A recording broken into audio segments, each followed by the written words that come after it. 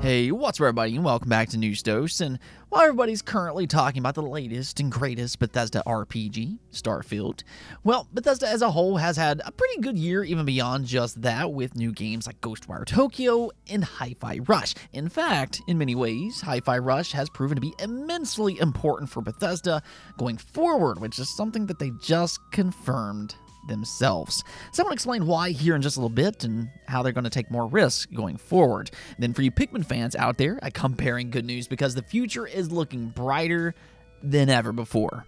As always, though, we do have a lot to get into, so let's just go and jump right into it, starting off with Spyro. As much as I think the Pikmin franchise has a very bright future, again, we'll get into that in just a little bit, but so too does the Spyro franchise, and that was further cemented today as part of its 25th anniversary. Man, that makes me feel old, but Activision just announced that Spyro Reignited has officially surpassed 10 million units sold worldwide. And that is actually astounding. These are old 3D platformers, and there's often questions about how successful these type of games can be in modern day times. But there you go. There's obviously still a huge fan base that wants these type of games. 10 million copies sold? That is a massive milestone that very few games can achieve. The thing is, we just don't really get a lot of these type of games at this high of quality very often. But either way, Activision, they've already had success with Crash Bandicoot and now with Spyro as well. That does kind of beg the question, though. What about Spyro 4? The Crash Insane trilogy was followed up with Crash 4, so what about Spyro? I mean, surely, with this amount of success, you would think that Activision would at least be considering if they're not already working on it. I mean, let's just kind of hope that they are, maybe with a soonish announcement, that would be even better. But either way, big congrats to Activision and fans alike. This is great news for the future of Spyro. I mean, even if Activision isn't already working on it, there's also a possibility that Xbox might want to come in and change that if they complete the acquisition. A new Spyro game would look really good in Xbox Game Pass. Variety is very important for a service like that. Moving on, though, we got another update for the PlayStation Portal, the modern acronym PSP. I know not quite the evolution for their handheld consoles that fans were maybe hoping for. I mean, myself, I loved the Vita, but I still think that this is an interesting device, albeit just very niche. I do wonder how this thing is going to sell in the grand scheme of things, but at the very least, we now have an official release date. It is slated for November 15th, and pre-orders are live as we speak. They actually went up yesterday on PlayStation Direct, but with its tepid response, it still hasn't sold out. You can still pre-order it as of this recording for $200. In fact, I actually just pre-ordered it earlier today. Maybe I'll give some impressions when I try it out myself, but I really wouldn't be surprised if the response for this thing exceeds expectations. Now, the expectations are pretty low, to be fair, but I mean, I've heard some good things about the PlayStation Portal so far, but if it proves to be a better experience than using your phone for remote play, then I could see its interest grow over time. But yes, I believe its reviews will definitely be important. Now, if you are still on the fence, though, definitely wait for those reviews. I completely understand that. But again, if you are interested, it is set to release on November 15th.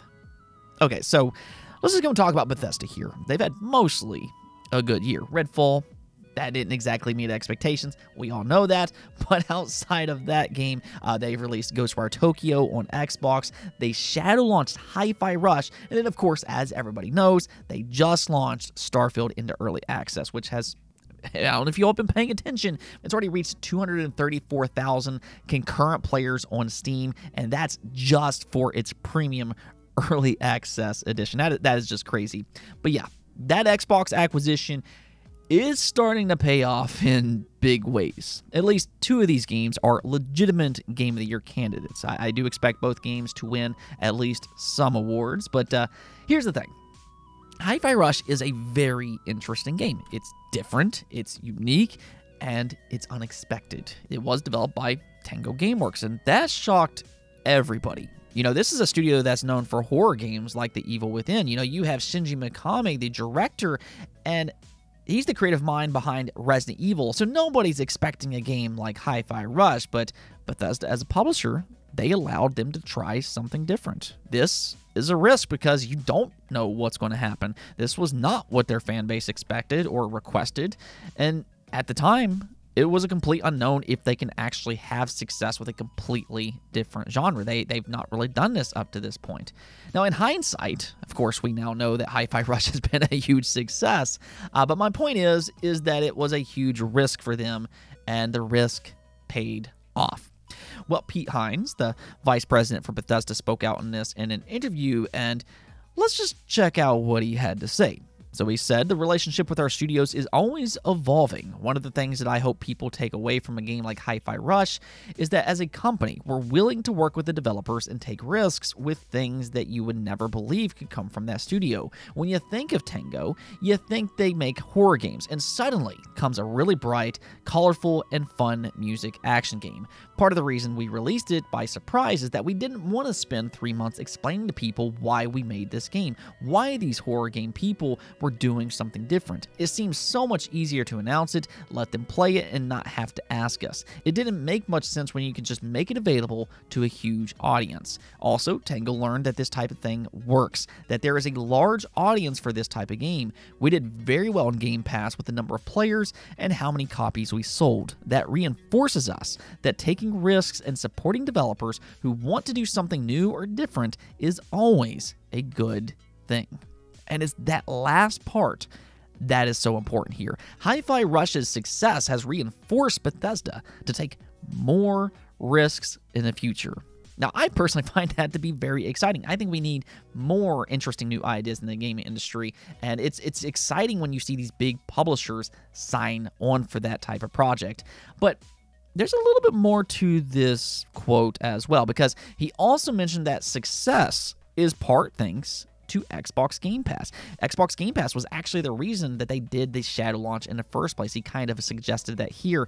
But more so, it's very interesting to see this marriage between Xbox and Bethesda. Something that Phil Spencer has really emphasized with his studios is creative freedom. This is exactly why games like Grounded and Pentiment exist in the way that they do today. These studios are free to create what they truly want to, and because they have Xbox Game Pass at their disposal, this gives them an opportunity to reach millions of gamers immediately. As Pete Hines says, it gave them an opportunity to reach this large audience right out of the gate. Obsidian once said that Pentiment, which was very well received, they mentioned that that game would not have existed without Xbox Game Pass.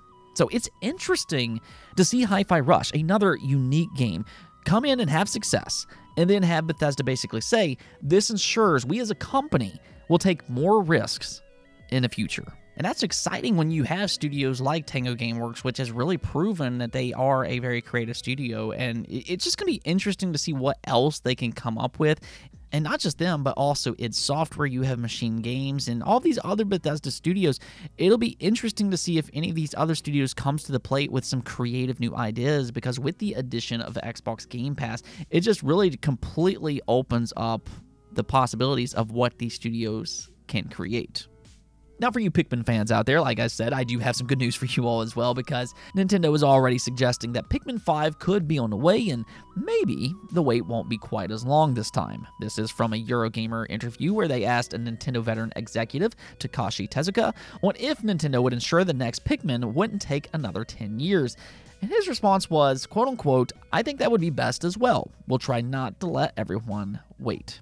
Now, that's not necessarily confirmation per se, but it is a good sign, and I just think from what we already know, the Pikmin franchise has probably risen in the ranks of Nintendo IP. Pikmin 4 has by far been their most successful Pikmin launch to date, and it's been topping the charts pretty much since it first released. It's been selling extraordinarily well, especially over in Japan, and it just feels like it's finally getting the recognition that it truly deserves. See, that's the thing about the Pikmin IP. These games have always been good. There's no doubt about that. But they've also lived in obscurity. They really haven't gotten that worldwide recognition that other Nintendo games have. But that's where the Switch kind of comes in. I mean, we always like to talk about the Switch effect. It seems like it makes every Nintendo franchise sell better. But I mean, if you look at the Pikmin franchise specifically, this is the first game that launched on a highly successful console. The first two games, they launched on the GameCube. And as much as I love the GameCube personally, it's one of my favorite consoles ever made. But however, it wasn't exactly a blazing success. Then there was Pikmin 3, and that launched on the Wii U. I don't think that we really need to say much else here. But Pikmin 4, this was the first brand new Pikmin game to launch on a highly successful Nintendo console, and look at it go. It's reached new heights. But yeah, even if there's no confirmation in this interview per se, I think that it's only logical. We're going to see more Pikmin in the future, and we likely aren't going to have to wait another 10 years. And Nintendo is probably going to want to re-up this franchise for their next console. And I think that that's what's going to be really interesting here. The Pikmin series could really take advantage of the Switch successor's extra power with its realistic environments. So I think this is going to be pretty cool to see on that next console when it eventually happens. Now, for our last topic, and this is unfortunate, but after 30 years, Volition, the studio behind Saints Row and Red Faction, just shut down. Yeah, this is never something that you want to talk about, but they did attempt to reboot Saints Row last year, a way for them to kind of launch the series into a new era and see if they can get the ball rolling for more entries down the road. But it just wasn't the success that they were hoping for. It was widely viewed as not a very good game. It scored a 61 overall score on Metacritic, but even then, I don't think anybody wanted them to shut down. I mean, sure, fans wanted them to make better games, but sadly, they're no longer going to have that opportunity, which is a sad reality to the gaming business. AAA games are always risky to make, and a failure can completely sink a company, and you might not get a second chance as you're seeing here. Now, to be fair, I don't think that they've had a lot of success for a long time, which probably played a part in the decision by their parent company, the Embracer Group. But it is still a sad situation. You never want to see people lose their jobs. And Volition, I mean, they were a pretty storied studio, so, you know, there's connection with fans. Even for myself, I actually have very fond memories of the first Saints Row on the Xbox 360. Back then, I thought it was a fun take on the open world formula that GTA made so popular during that generation. And while I can't necessarily say that I like the direction that they eventually took, I did genuinely enjoy that first game. I also know that there's a lot of Red Faction fans out there as well. So yeah, it's just a sad situation for fans and the studio alike. You just never really want to talk about this thing. At the same time, though, you do have to kind of wonder about the Embracer Group right now. They've acquired a lot of studios in the last few years, but they recently said that they were looking to restructure, and Volition's closure was a part of that restructuring. So you do have to kind of wonder what's happening behind the scenes over there and whether or not there's going to be more major shifts within the company. Let's go take a look at the poll of the day that we're asked you all. With PlayStation Plus increasing in price, do you plan on renewing your subscription? And yeah, the results here seem to echo some of that backlash that we've seen online. Only 9% of you voted yes, whereas 38% voted no, and then 45% of you said that you're currently not subscribed. And that's really interesting because I know for a fact that there's going to be people that drop PlayStation Plus because of this price hike. I mean, with any price hike, you're going to have some people that drops off, but with a dramatic price hike, yeah, there's going to be some people that leaves.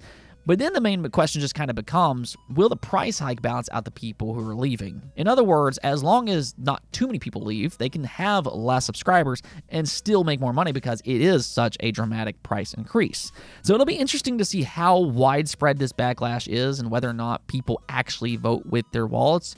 I mean, I certainly don't think that Sony has justified these new price tags. Again, we can come back to this topic if Sony starts to include more day one games, but as of right now, and that's all I can really base this off of, but right now, I don't think that they've justified the prices of any of these tiers.